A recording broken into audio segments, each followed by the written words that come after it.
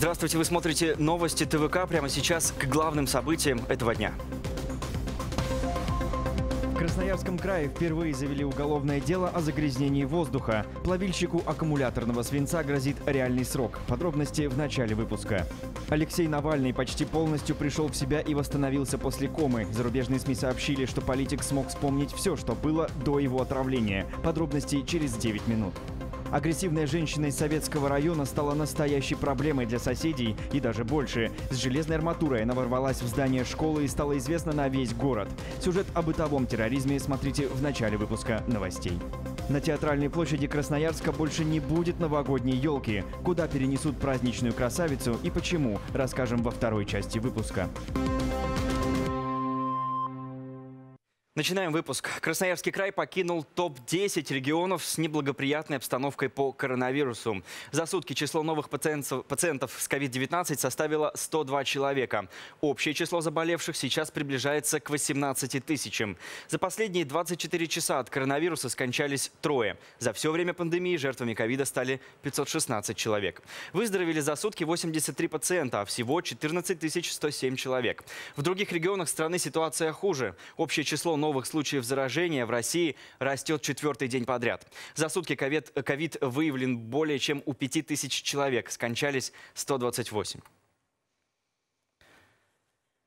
Плавильщика свинца будут судить за выбросы в атмосферу. Это первое уголовное дело в Красноярском крае за загрязнение воздуха, говорят в полиции. Перед судом предстанет 50-летний красноярец. В Емельяновском районе на одном из предприятий мужчина с помощью стационарной печи термически обрабатывал использованные аккумуляторы, чтобы получить свинец. На едкий запах и черный дым пожаловались местные жители. Они обратились в полицию, на место выехали оперативники и специалисты Минэкологии. Там на месте уже обнаружили предприятие, которое выбрасывало в окружающую среду загрязняющие вещества. Экспертиза показала, что выбросы по свинцу и взвешенным частицам превышали норму в 20 раз.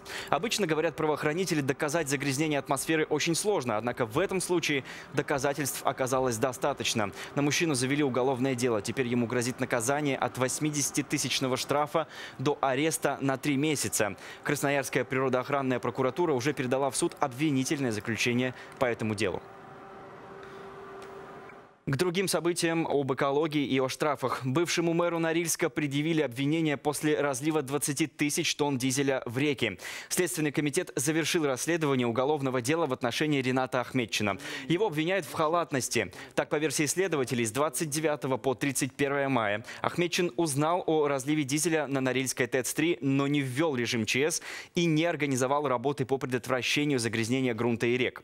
Бездействие экс-главы города привело к увеличению вреда на окружающую среду и водным объектам Норильска. Уголовное дело передали в Генпрокуратуру, затем начнется судебное разбирательство. Я напомню, в конце мая этого года на Норильской ТЭЦ-3, которую использует дочерняя компания Норникеля, разлилось более 20 тысяч тонн дизельного топлива.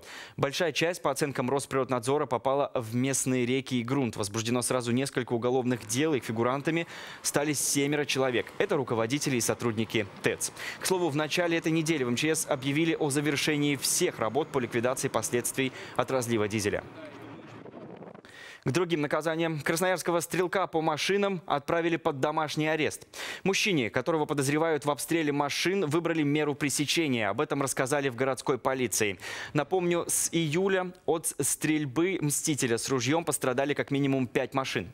Одному из водителей пуля чуть не попала в голову. В начале этой недели стражи порядка задержали стрелка с поличным прямо в тот момент, когда он обстреливал очередной автомобиль средь бела дня на партизана Железняка. Им оказался 38-летний мужчина. На допросе он рассказал, что таким образом наказывал нарушителей правил дорожного движения. У мужчины изъяли оружие, в отношении него завели уголовное дело. Суд назначил ему домашний арест до 8 октября, хотя полицейские при этом настаивали на его аресте. В Красноярске хотят ввести трезвые пятницы. Снова. С очередной подобной инициативой выступили полицейские. По мнению стражей порядка, основной пик пьяных преступлений приходится именно на этот день недели. Кроме того, полицейские настаивают. Ужесточение ограничений по продаже алкоголя в период самоизоляции дало положительный результат. Из-за того, что в апреле-июне алкоголь не продавали после 6 вечера, как мы помним, количество нетрезвых происшествий снизилось на 7% по данным МВД. Также, по мнению полиции, стоит запретить продажу спиртного спиртного в дни детских праздников. И помимо этого стражи порядка намерены возродить вытрезвители. Они, к слову, работали во время универсиады и, по мнению полицейских, тоже доказали свою эффективность. Добавлю, о введении трезвых пятниц в Красноярске с 2017 года регулярно говорит начальник краевой полиции Александр Речицкий. Сегодня мы также проводим голосование и спрашиваем у вас, уважаемые телезрители, поддерживаете ли вы идею введения трезвых пятниц? Если да, то звоните по номеру телефона 8 800 350 57 82. И если нет, то телефон для вас 8 800 350 57 83. Звонок бесплатный, оставить свой голос также можно в нашей группе во ВКонтакте. Итоги голосования мы подведем в конце этого выпуска. К другим важным темам. Напала на соседку с ребенком, избила представителя управляющей компании. Свое продолжение получила история с женщиной, которая ворвалась в учебное заведение с арматурой. Оказалось, что последние 3 года она терроризирует весь микрорайон. В перипетиях разбиралась моя коллега Анна Кузьмина, ей слово. На этих кадрах Юля выходит из дома с дочерью. Просто погулять. Но не успевает дойти до лифта, как из соседней квартиры на нее набросилась женщина. Этого не видно. Однако по звукам можно понять, что происходит потасовка.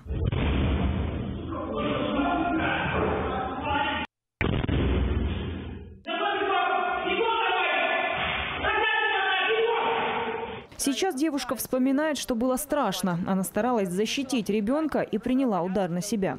Внезапно соседка вырвалась из квартиры, на меня с кулаками схватила вот так вот, меня просто за шиворот.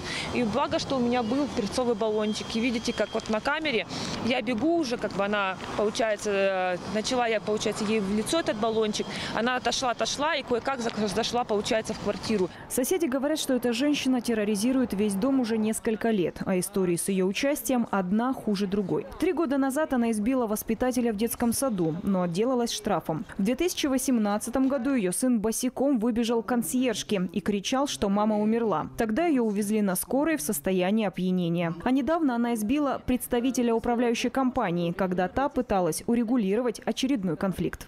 Я не успела открыть рот и только произнести первое слово и получила кулаком в левую сторону височную. В результате у меня, значит, было засвидетельствовано, что сотрясение мозга, затем гематома на левой стороне, ну и гипертонический криз. А последний случай агрессии уже стал известен всему городу. На прошлой неделе женщина с железной тростью в пакете ворвалась в школу.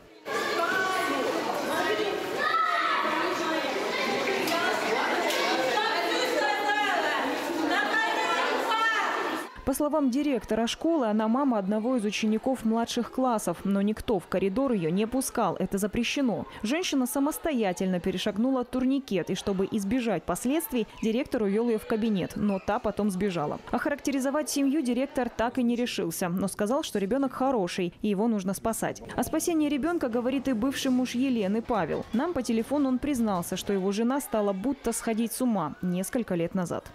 Человек, я так понимаю, немного сошел с ума. Возможно, употребление каких-то наркотических наркотиков. Я перестал ее понимать. Вот мы разошлись 5 лет назад. На протяжении этого времени только все хуже и хуже становилось. Сейчас, по словам мужчины, он собирает документы, чтобы лишить свою бывшую жену родительских прав. А что касается безопасности других детей, живущих в ее дворе, то в полиции бессильны. По их словам, они не могут задержать женщину по закону. Та же политика и в медучреждениях. Все лечения проходят только по желанию самого человека, утверждают в Минздраве. Принудительная госпитализация может быть только после согласия родственников или через суд. Анна Кузьмина, Николай Чистяков. Новости ТВК. Вы смотрите новости ТВК, и мы продолжаем. Прямо сейчас предлагаю посмотреть, как вы, уважаемые телезрители, голосуете в нашем опросе. Я напомню, что городская полиция предложила ввести в Красноярске так называемые трезвые пятницы с полным запретом продажи алкоголя. Мы спросили у вас, как вы относитесь к этой идее, и вот как уже сейчас распределяются голоса. За эту инициативу 35% телезрителей и наших подписчиков в соцсетях. Против, соответственно, 65%. Голосование по этой теме время мы будем продолжать до конца этого часа. Вы еще можете показать свое отношение. Если поддерживаете идею трезвых пятниц, то звоните по номеру телефона 8 800 350 57 82. Если вы против, то телефон для вас 8 800 350 57 83. Звонок при этом будет бесплатным. Кроме того, оставить свой голос можно и в нашей группе во ВКонтакте. Итоги голосования полные мы подведем в конце выпуска. Алексей Навальный полностью пришел в себя после того, как его вывели из медицинской комы. Об этом сообщает инсайдер. По данным издания, состояние здоровья политика, цитата, «лучше, чем можно было ожидать в такой ситуации». Навальному даже удалось вспомнить события перед отравлением. По мнению немецких врачей клиники Шарите, психически политик уже почти полностью восстановился, а физически он сможет восстановиться на 90%. Медики считают, что Навальный выжил только благодаря решению пилотов об экстренной посадке самолета, а также благодаря тому, что ему вовремя вкололи атропин. Навальный уже принимает посетителей, ведь до этого в его палату пускали только врачей и супругу. Вокруг и внутри госпиталя Шарите усилили охрану сразу после того, как выяснилось, что у политика восстановилась память.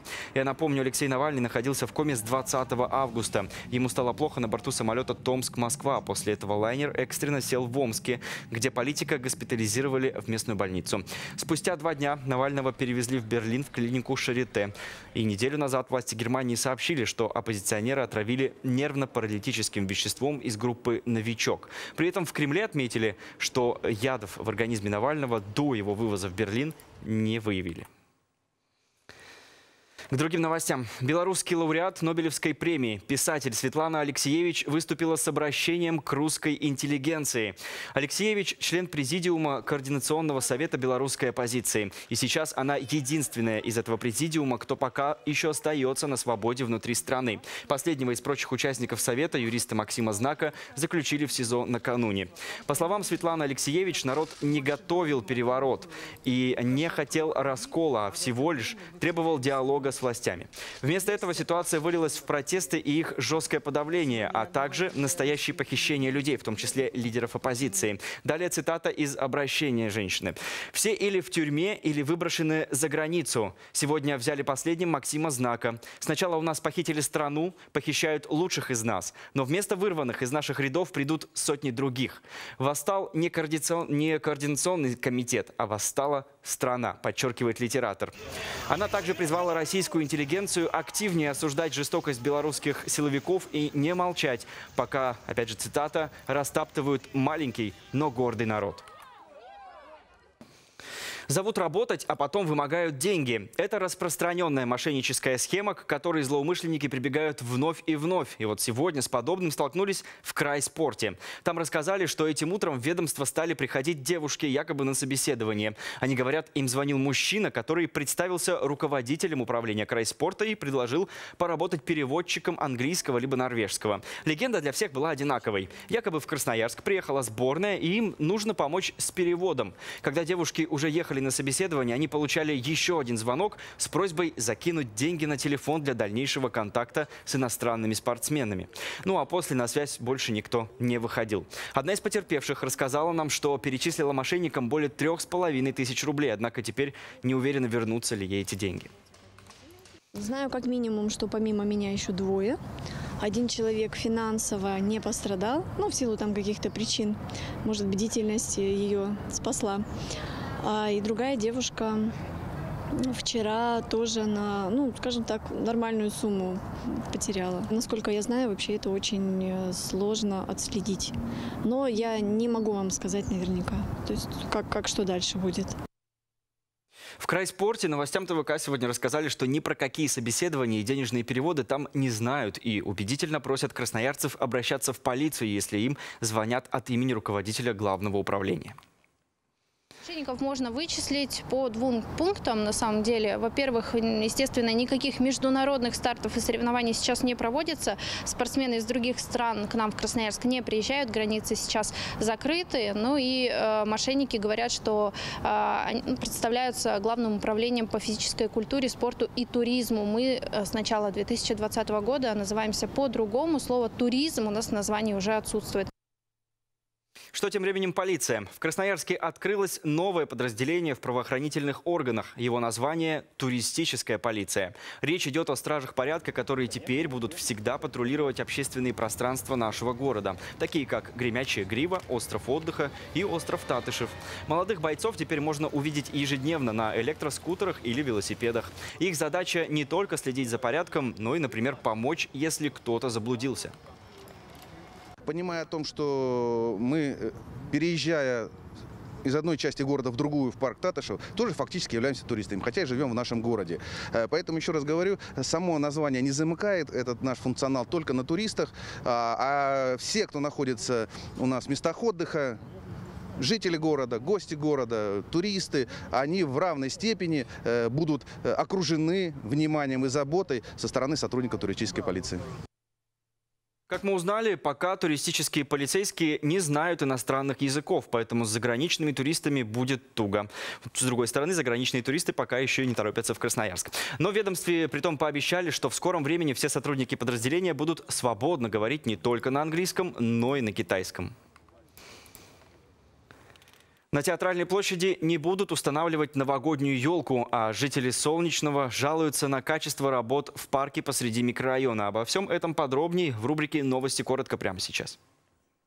Партнер проекта – фирма «Культбытстрой». Коммерческая недвижимость на первой линии в жилом комплексе «Лесной массив».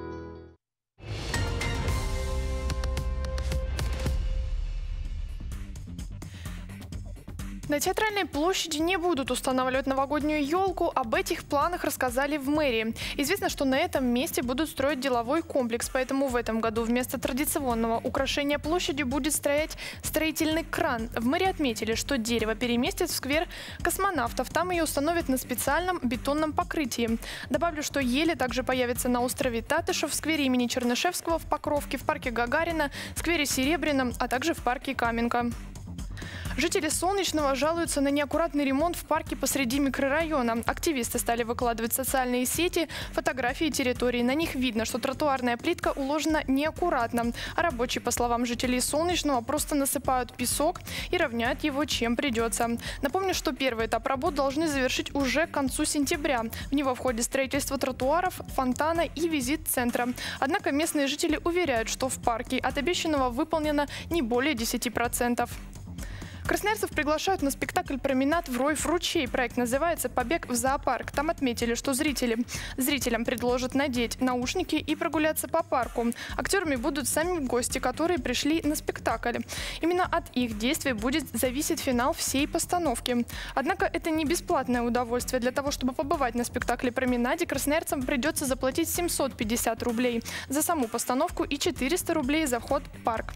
Сам спектакль проходит каждую пятницу с 8 до полдесятого вечера.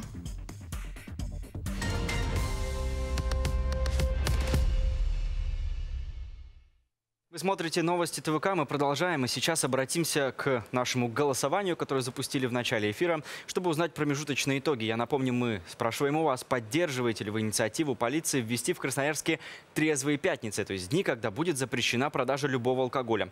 Вот каковы предварительные итоги голосования. 37% высказываются за эту идею, 63% наших телезрителей и подписчиков против идей. Голосование по этой теме продолжается. До конца часа вы еще можете свое отношение высказать. Если поддерживаете идею трезвых пятниц, то звоните по номеру телефона 8 800 350 57 82. И если не поддерживаете, то телефон для вас 8 800 350 57 83. Звонок будет бесплатным. Также оставить свой голос можно в нашей группе во ВКонтакте. Итоги голосования подведем уже скоро в конце выпуска. Федеральный кардиоцентр Красноярска выпустил книгу-фотоальбом в честь своего 10-летнего юбилея. Впервые двери медучреждения распахнулись в начале сентября 2010 года. И за 10 лет кардиохирурги провели более 48 тысяч операций. И вот к своему первому юбилею кардиоцентр выпустил издание о своей работе. На страницах книги можно найти истории врачей клиники и более 500 фотографий процесса пересадки сердца. Фотографом, кстати, выступил Алексей Навальный. Он в течение 3 лет практически жил в кардиоцентре кардиоцентре еженедельно общался со специалистами и снимал операции. Автор книги Валерий Сакович и по совместительству главный врач кардиоцентра сегодня рассказал нам, что издание – это история всей кардиохирургии Красноярска. Ее можно будет найти в свободном доступе в городских библиотеках или скачать в интернете. Книга посвящена кардиохирургии Красноярского края. Книга посвящена моим коллегам, с которыми мы 10 лет работаем в Федеральном центре сердечно-сосудистой хирургии. Это история кардиохирургии с самого ее начала в Красноярске. Это история создания федерального центра. Это история наших 10 лет. Что за эти 10 лет было, как мы изменились. В продолжении этой темы проект Натальи Кечиной «Спасибо, доктор» к 10-летию кардиоцентра об историях спасения пациентов и их врачах. Сегодня о 74-летнем Савелии Лошкареве, которому провели сразу 2 операции – замену клапана и аортокоронарное шунтирование.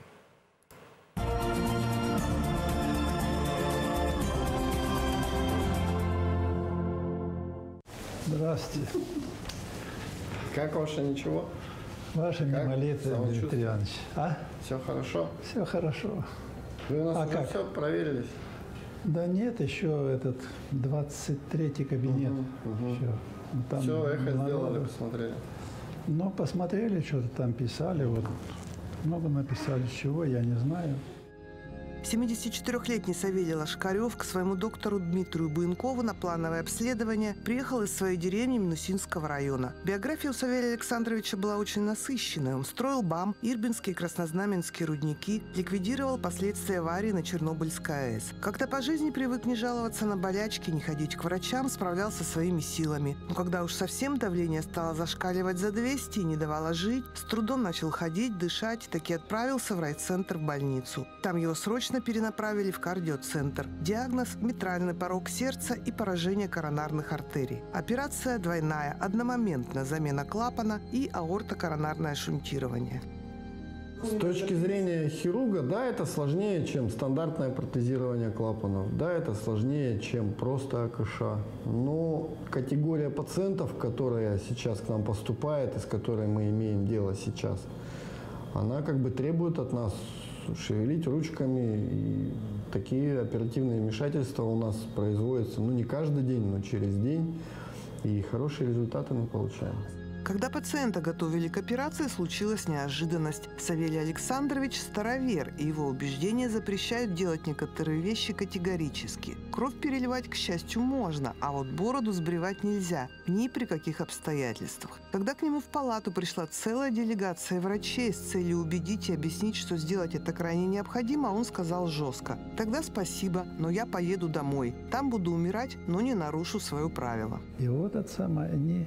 Значит, говорят, ну давай, какой выход-то? Ну давай мы ее завяжем. Ну, а я говорю, слушайте, ну если это так завязать можно, так я говорю, у меня здесь жена здесь, ну она меня привезла. Я говорю, так я сейчас позвоню, она купит женские вот эти вот резинки, или как они называются. Она их штук 10 купила. Сделали это самое, такие типа косички в сторону их. И вот я на протяжении всего времени прохождения здесь, я в них так и ходил. Операция по замене клапана и шунтирования длилась 8 часов. Для кого-то это составляет целый рабочий день с перерывами и чаепитиями. А тут, не отрываясь без передыху за операционным столом. А еще немолодой возраст пациента. Это всегда дополнительный риск. Но, как уверили нас врачи, возрастных ограничений в кардиоцентре для пациентов по сути нет, несмотря на возрастающий риск. С юридической точки зрения мы отвечаем за все импланты в течение года. Последующего года, которые вот пациентов мы там протез поставили, там стимулятор, еще что-то. Мы за это несем юридическую ответственность. Но моральную ответственность мы, конечно, несем перед пациентом. Ну, бывают какие-то вещи, которые от нас не зависящие. Это, к сожалению, бывает, да. Бывает у нас и осложнения, и бывают и летальные исходы, не так часто, но тем не менее это случается. И когда пациент полностью тебе доверяет и верит, ему легче. И когда он выписывается, он чувствует себя защищенным. Савелий Александрович чувствует еще какую защищенность. С момента операции прошло 3 года. Все это время он периодически, несмотря на удаленность места жительства, исправно приезжает на обследование. Жалоб, в общем-то, серьезных нет. И врачи уже почти как лучшие друзья. За всех конкретно сказать не могу, но в принципе вот за всю вот эту команду, которая здесь работает, да, и в частности вот Дмитрий Иванович, да, Юра, значит, Павлик, Ольга Евгеньевна, кардиолог, от кого помню, скажем, этим людям надо памятник золотой сейчас ставить при жизни. В Америке я видел памятник из чистого золота сделанный. Он очень высокий, метра 2-3, наверное, сама. На пьедестале так стоит. В этот приезд наконец-то сбылась еще одна давняя мечта старовера Рожкарева – пожать руку самому главврачу Валерию Соковичу. Сейчас таких руководителей просто нет. Просто нет. Вот я по своей, скажем, направленности строителя, да, вот где бы я ни бывал, неважно, здесь, это сама, в Минусинской, в Абакане, в Черногорске, неважно, где это сама, где-то в других городах это сама. Нет таких руководителей сейчас. Сейчас нет. Поэтому вот у вас создать такую команду, собрать и ей руководить, это непросто. Валерий Анатольевич, спасибо за прием. Удачи, здоровья. Спасибо большое. И работы хорошей. Спасибо. Такую, которую ты делаешь. Наталья Кичина, Александр Тропин. Новости ТВК. Прямо сейчас наша традиционная для четверга рубрика «Вопросы ЖКХ». Сегодня речь пойдет о шлагбаумах и льготах для пенсионеров.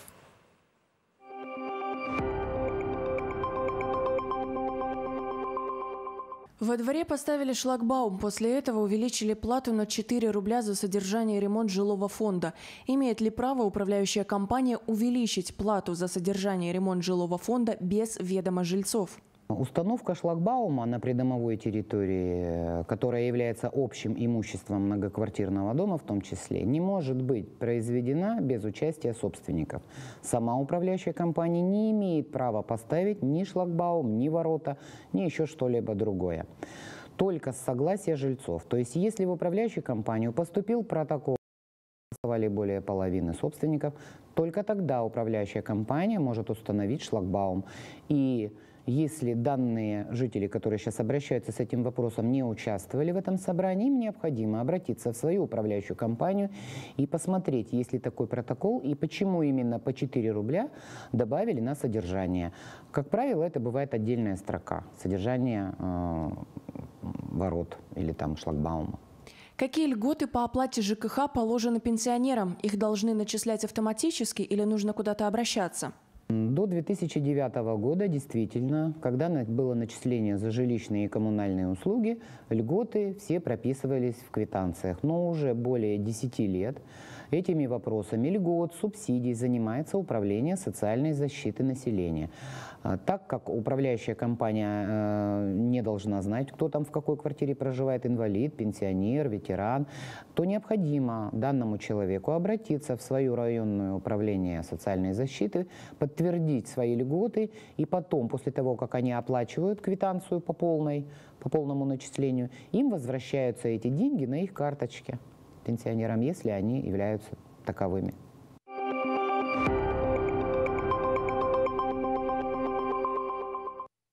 Только что вы видели Наталью Балабину, специалиста в сфере ЖКХ. Я напомню, свои вопросы вы можете задавать по номеру 265-4500 или по новому номеру новостей ТВК 200-0065. Также присылайте вопросы в Viber и WhatsApp по номеру 8-923-165-4500 и в любых социальных сетях ТВК. Одна из самых длинных улиц Красноярска, проспект имени газеты «Красноярский рабочий», под пристальным вниманием в новом выпуске проекта «Песочница» на ТВК. Почему иметь слишком хороший двор и новый не всегда хорошо, и через сколько лет он придет в упадок, если не следить за всей красотой? Ответы смотрите прямо сейчас.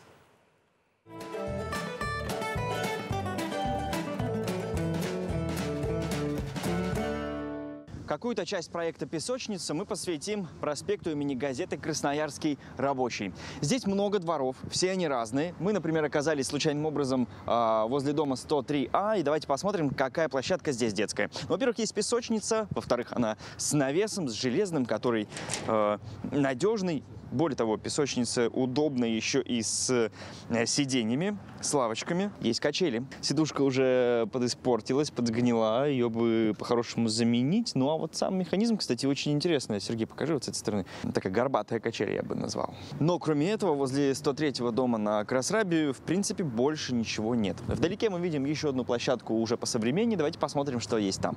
Красраб 97 на пересечении с улицей Якорной, дом 1. Здесь площадка. Такое чувство, что буквально вчера сюда приезжали чиновники с камерами и торжественно ее открывали, потому что посмотрите, какая она свежая. Наверняка в этом году сделана. Ну и здесь уже мы видим любимые детские качели современного типа, вот с такой сеточкой. Я даже не знаю, как их правильно называть. Мне они напоминают какой-то ватрушки. Вот я бы назвал эти качели ватрушки. Здесь веревки перекручены. Получается, она подключена, как-то прицеплена не совсем правильно, потому что перекрученная веревка быть не должна. Есть свежая современная песочница с песком. Все в порядке. Даже видно, что здесь бегали дети. И еще видно, что здесь бегали собаки. Карусель. Ну, тоже свеженькая. Какие могут быть претензии? Свежие скамейки и мусорки.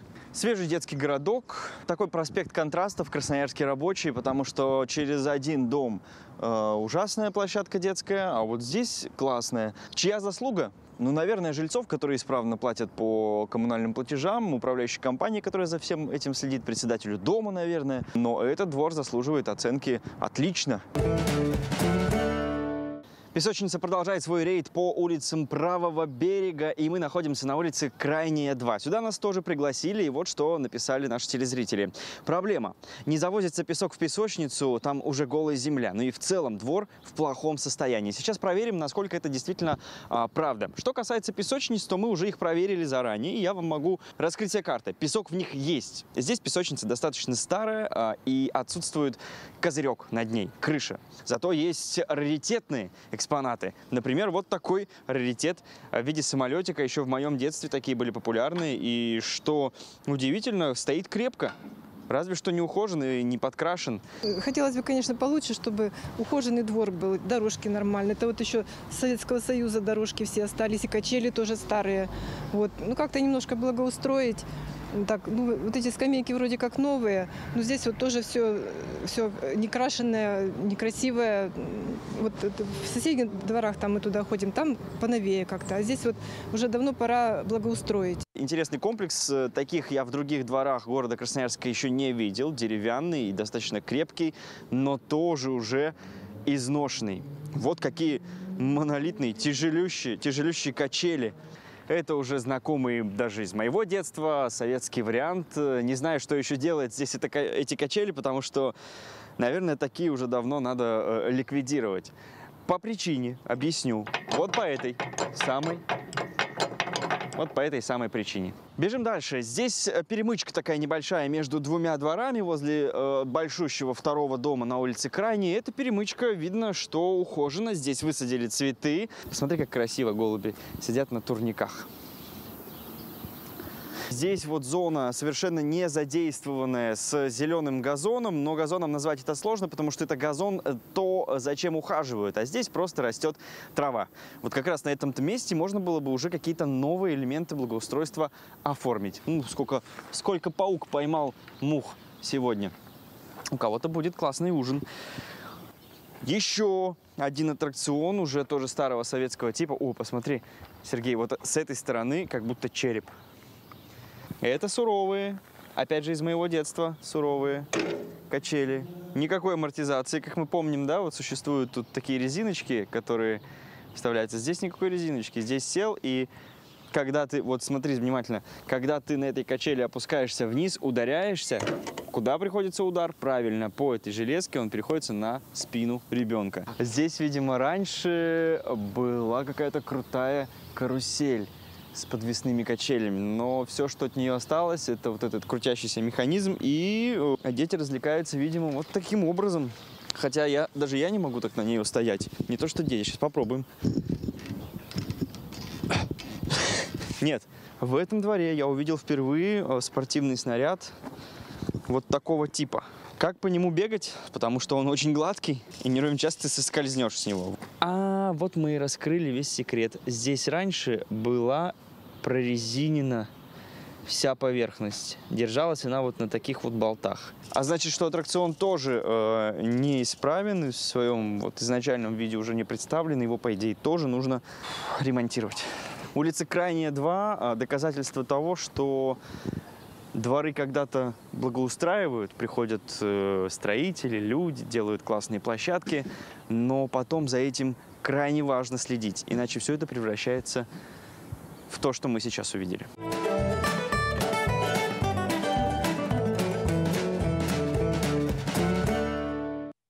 Прямо сейчас настало время подвести итоги голосования вас, уважаемые телезрители. На повестку сегодня ставили вопрос о том, нужно ли вводить в Красноярске регламент трезвых пятниц. С таким предложением, напомню, выступили городские полицейские. По мнению стражей порядка, основной пик пьяных преступлений приходится именно на этот день недели, а потому продажу алкоголя по пятницам нужно запретить, считают в МВД. Вот что думают наши телезрители. 38% опрошенных, тех, кто принял участие в опросе, считают, что эта инициатива не нужна.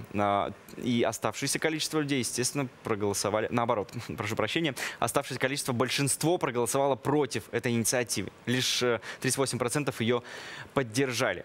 Это то, о чем мы сегодня говорили. Мнение и аргументацию вас, уважаемые телезрители, можно посмотреть в нашей группе в социальной сети во ВКонтакте. Там опубликована запись, все с тем же опросом, и можно почитать, что вы написали там в качестве своих аргументов «за» или «против». Далее информация о погоде.